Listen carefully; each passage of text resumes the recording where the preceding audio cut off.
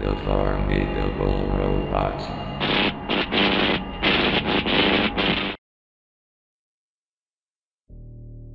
I cannot stand Patrick in the 6th season. None of us can.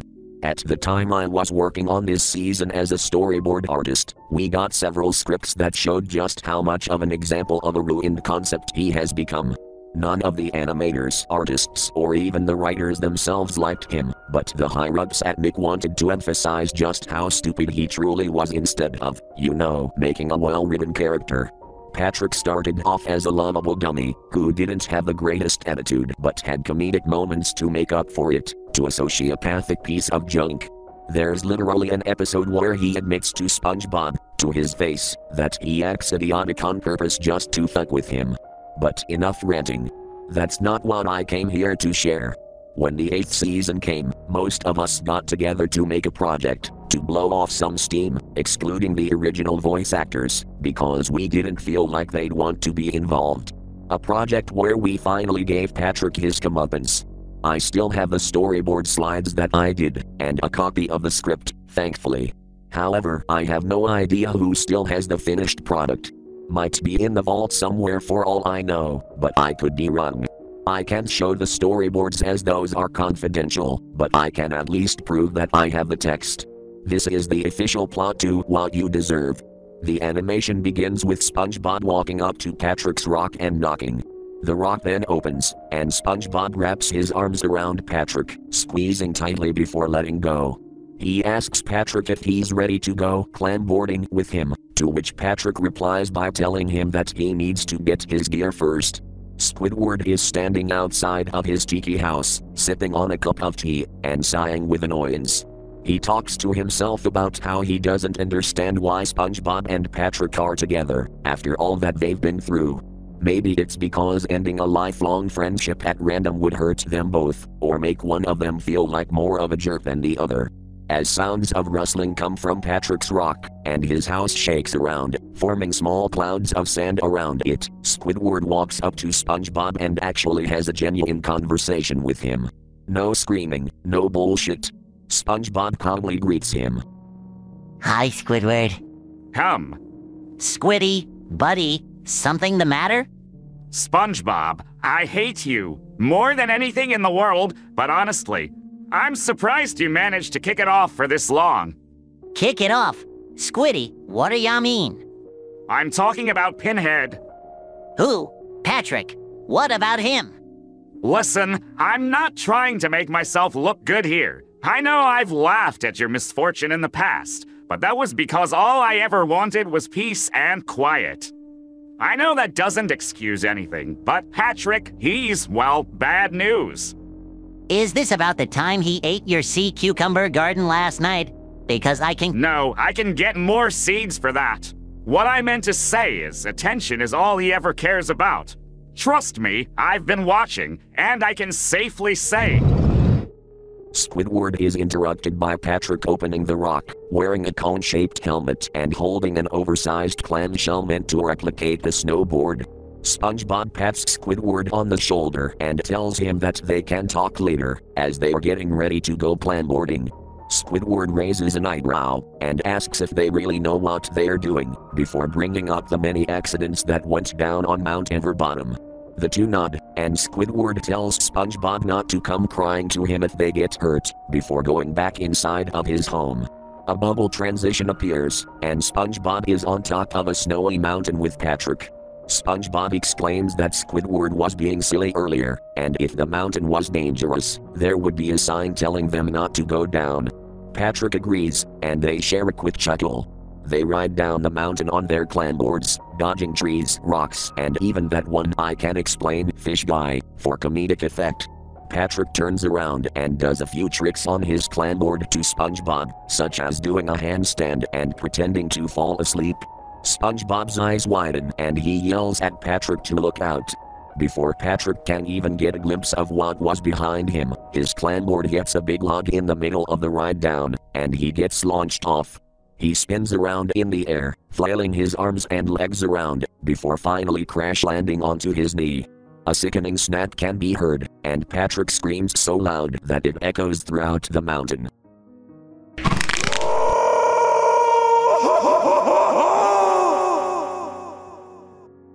SpongeBob hears this, and quickly jumps off of his board to rush to Patrick's aid. He begs Patrick to speak to him, asking if he's okay. Patrick cries, and yells at SpongeBob to call an ambulance. SpongeBob races to a payphone, conveniently placed on the side of the mountain, and dials 911. The scene then cuts to black, with the sounds of Patrick's sobs echoing and fading out along with it. The scene then cuts to SpongeBob outside of the ER, biting his nails and pacing around the waiting room, freaking out. Other doctors can be heard chattering throughout the hospital. Oh dear Neptune, please be okay. Please be okay. Please, please, please. Suddenly, a door opens behind SpongeBob, and a doctor peeks his head out to speak to him. Mr. SquarePants, would you like to come and see how your friend is doing? Is he okay? Is he? The doctor sighs and opens the door, letting SpongeBob into the hallway. He leads him to a room that says 4 on it, and SpongeBob begins twisting his tie in paranoia. The doctor slowly opens the door, and SpongeBob walks in with his eyes shut. He slowly opens his eyes. He's greeted by Patrick, wearing a cast on his broken leg and sitting on a wheelchair. However, he's smiling, as if this didn't affect him one bit. SpongeBob rushes over to Patrick and hugs him, bawling his eyes out. SpongeBob! Oh Patrick, I'm so sorry. I should have never taken you to that mountain. What was I thinking? I should have listened to Squidward. Ugh, stupid, stupid, stupid. SpongeBob sobs for a few seconds, and Patrick pats him on the back as ocular streams of tears shoot out from SpongeBob's eyes.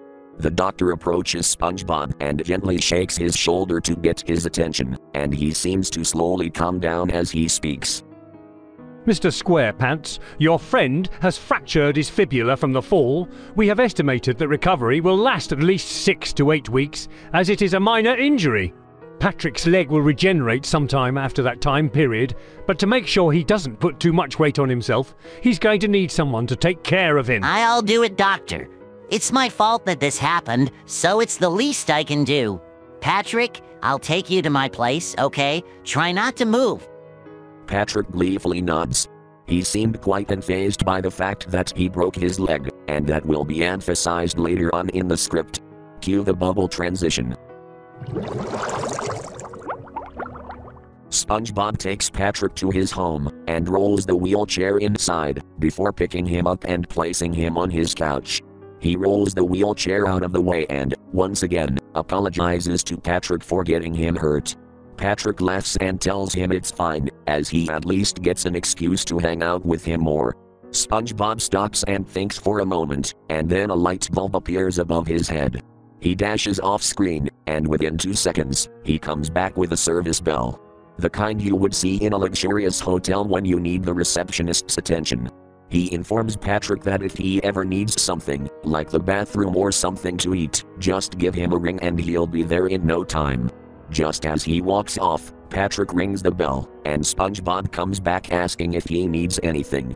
Patrick tells him that he was just testing to see if it worked. The first day goes somewhat well for SpongeBob.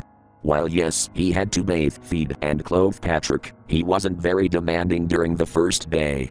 Before bed, they even had popcorn and watched a movie together. A shot of SpongeBob's house shows up. The setting goes dark, and then back to daylight again a few times, signifying that around a week passed. It then cuts back to SpongeBob's living room, with Patrick sitting on the couch and watching TV. He has a 5 o'clock shadow on his face and he looks bored, almost impatient. On the TV is some sort of comedy show with a bunch of sock puppets. Patrick rings the bell, and SpongeBob comes dashing in within a millisecond. He does a little soldier salute. Need something, Pat? I'm hungry. I want pizza. Can you say please? Pizza. No, Patrick, please. I don't need a lecture, Sponge. I want pizza for dinner. No questions asked. Just pizza. Ha, you're probably just cranky from your leg. Maybe I can take you somewhere later. I'll get the pizza ordered. Make it snappy. SpongeBob groans and walks away. Patrick wasn't so difficult to deal with a week ago, and he wondered what exactly got into him just now, but he tried to pass it off as just leg pain. He rings up a pizza place and orders a box of pepperoni pizza with a side of breadsticks. Once he hangs up, he hears the bell ring again. Patrick, the pizza won't be here until... I want barnacle chips. I just ordered you pizza. I'm starving, and I need a snack to pass the time. Just go get it. Why do you have to nag so much? Just be patient. Stop yelling at me, SpongeBob. Why are you treating me like this after I broke my poor leg? You caused this. SpongeBob inhales, then apologizes before going into the kitchen to get a bag of barnacle chips from his pantry. As he's about to hand him the chips, he hears a knock on the door. SpongeBob tosses the chips onto Patrick's lap and walks over to answer it. Oh, I'm a Squidward. Hey. Just came to check up on things. I heard Patrick's in a wheelchair now. Yeah, gotta take care of him. It'll take a while, but I'm sure he'll get better, eventually. Well, I told you not to go to the mountain, didn't I? I warned you that this would happen. I know that. Squidward, I know. You don't have to remind me that I'm a terrible listener, okay? I just wanted us to have something fun to do, an excuse to get out of the house during the weekend. And I didn't come up with any other options. I'm sorry, okay? Why are you apologizing to me? Never mind. How is the Krusty Krab doing? Did Mr. Krabs find someone to handle the grill while I'm away? Krabs hired Sandy to work the grill. She said she's been watching you for a while, and she practiced making her own patties at home. Haha, Neptune bless her. I was afraid that the place was gonna go down the gutter, but if she's handling the kitchen, I'm happy. SpongeBob, the remote's too far!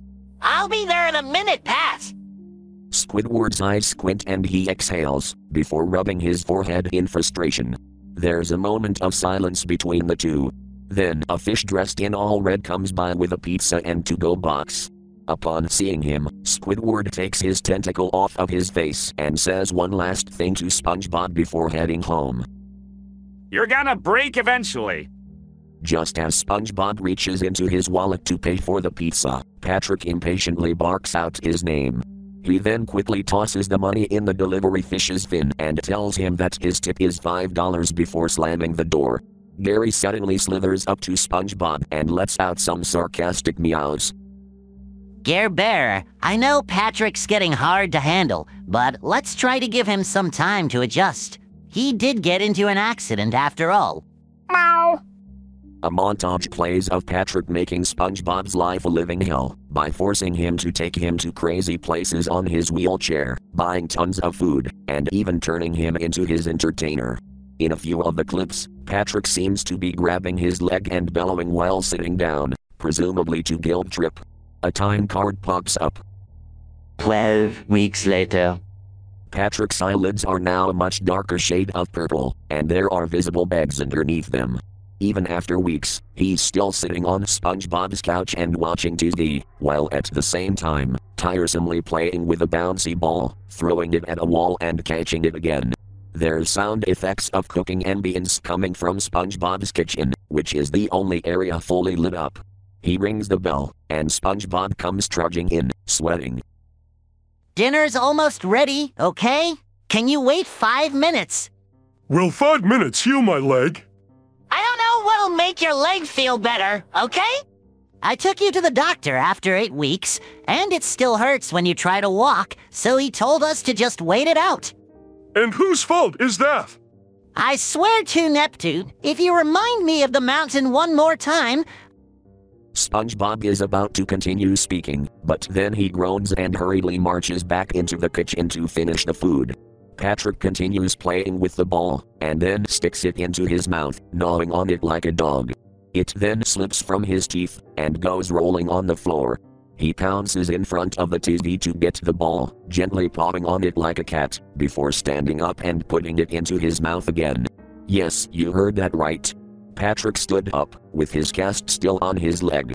We did what we could to make Patrick as unlikable as possible here, but unlike the episodes from seasons 6 to 9 where it was meant to come off as funny, even though half of the time, it wasn't. We had him like this for a much more serious reason. At this point, the cooking ambience stops, and SpongeBob's footsteps can be heard as Patrick bites on his bouncy ball. Patrick, why are you standing? Patrick freezes, and his pupils slowly drift to the right. The camera slowly pans that way, revealing SpongeBob behind him, holding a tray of what seems to be spaghetti. SpongeBob's eyes are all the way open, his pupils are constricted to tiny dots, and he has a frown that extends across his whole face. He lets go of the tray, letting spaghetti and meatballs spill onto the sandy floor. SpongeBob begins shivering in place, as Patrick tries to explain himself. Oh wow, heh, I suddenly feel better. Thanks, Sponge. Bob? I've been taking care of you for 13 weeks. SpongeBob's eye twitches furiously, and his eyes turn bloodshot. His heart pounds, and he has a hard time breathing with how angry he is. His fists clench. His voice is quiet, but slightly cracking with rage. I've been dealing with your incessant demands for over a month. I've busted my back, bathing you, feeding you, reading you bedtime stories, all to be greeted with this. SpongeBob, I'm sorry. Oh, Patrick, you can save it. I see your true colors. I've shown you compassion and love since we were in that nursery together.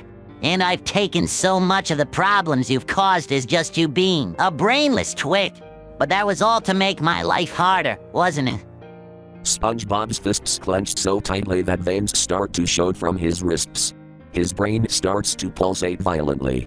He grabs onto his head and falls on his knees, gritting his teeth. You've been faking it, haven't you? You've been... Patrick shivers. He's seen SpongeBob get mad, but never this mad.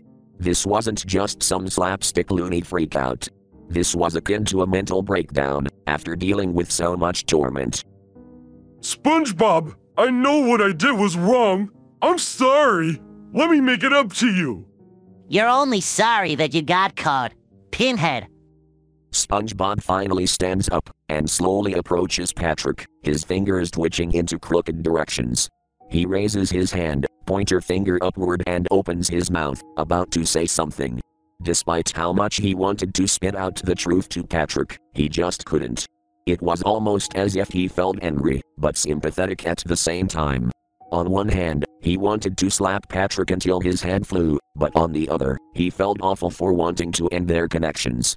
They were supposed to be friends forever, until the end of time. What happened?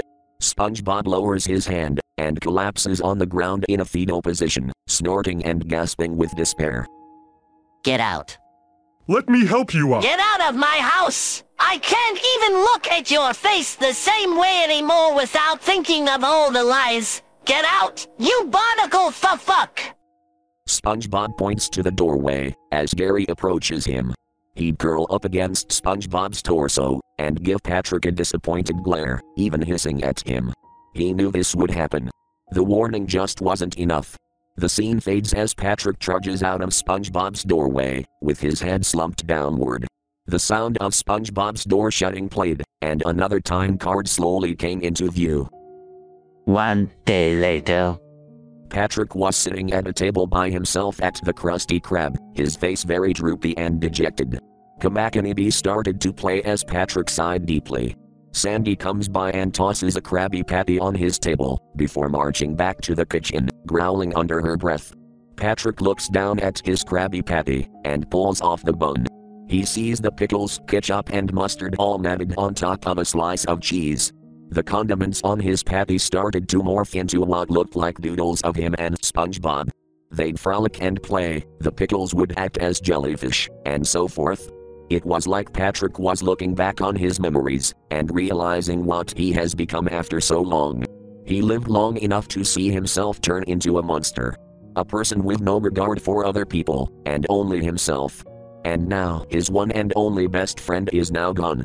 The regret started to seep in, and his eyes watered, but he rubbed them in an attempt to keep himself from crying. Mr. Krabs chased Plankton, still carrying the formula, but the two looked bored out of their mind, almost demotivated by what they were doing. Mr. Krabs eventually got in front of Plankton, blocking his way out, but instead of grabbing him with force, he held out his claw for Plankton to hop on. Mr. Krabs stepped outside and looked Plankton in the eye. The two shared a groan. He hasn't answered any of me calls today. It's just not the same without the old sponge kid following along, ain't it, Sheldon? Yep, wasn't I supposed to be the evil one? What happened to that? I dunno, pal. I dunno. All right, Eugene. Feel free to launch me whenever. Mr. Krabs proceeded to pull back Plankton's lower body like a slingshot and let him go, launching him over to the chum bucket, before walking back to his office. Squidward then comes up to Patrick's table. Patrick lifts his head up, and sees the squid leaned over to where his face met his. The look he gave Patrick said it all. How he disliked him from the very beginning, and the incident that went down the day before proved his point. He'd scoff, and pull out a notepad, before writing something on it. Mr. Krabs said that when you're done kneading your slop, don't come back. Squidward places the piece of paper on the table, and walks back over to his station to work the register. Patrick looks at the piece of paper, and picks it up. One last message along with the price of his food is shown before Patrick's face becomes sodden with tears, and the animation fades to black. Karma's a bitch, isn't it, C-Star?